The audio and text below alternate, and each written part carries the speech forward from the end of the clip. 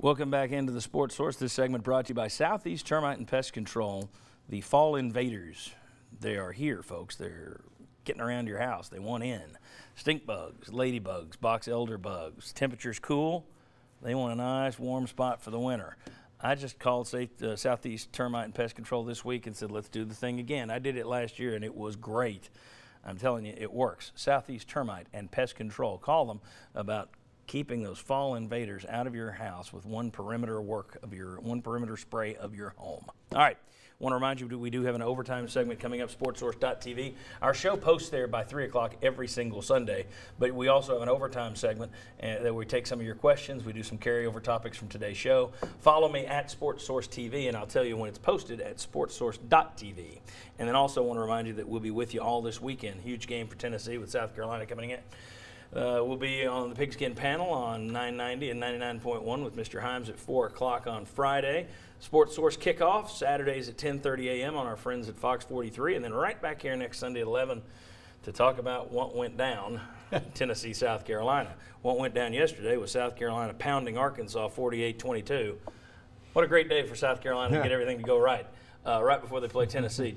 Chuck, Sterling's already made his pick. I'll tell you what it is in a second, but we'll let you make your prediction. What do you got? Well, I mean, it seems like for the past several years, this game has come down to a field goal in the fourth quarter. Will Muschamp has yet to lose to Tennessee as a player or as a coach. South Carolina also has the better quarterback. South Carolina by 3. Okay. You take South Carolina by 3, Chuck does. Sterling, well, he picked Tennessee by 7. All right. So Sterling took Tennessee by 7. Chuck goes South Carolina by 3. I got South Carolina by a touchdown. I'm taking South Carolina by 7. Bob Hodge, what do you got? I'm going to go Tennessee by 1. Ooh, Bob Hodge taking the Volunteers. Okay. Jimmy Himes. Tennessee by that field goal Chuck's talking about. There you go. UT by 3. Mike Strange, where are you going? I'm going Vols by 2.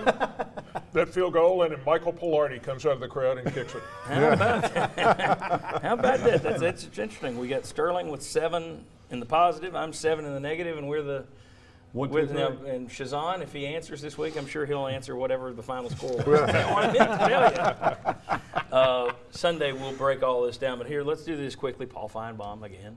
These guys make news. They know what they're doing. It's Skip Bayless, it's Colin Cowherd, just Clay Travis, Paul Feinbaum. They all just throw things out, and everybody has to respond to them. It's out there on Twitter that if Tennessee looks terrible against South Carolina, Butch Jones may not get a chance against Alabama.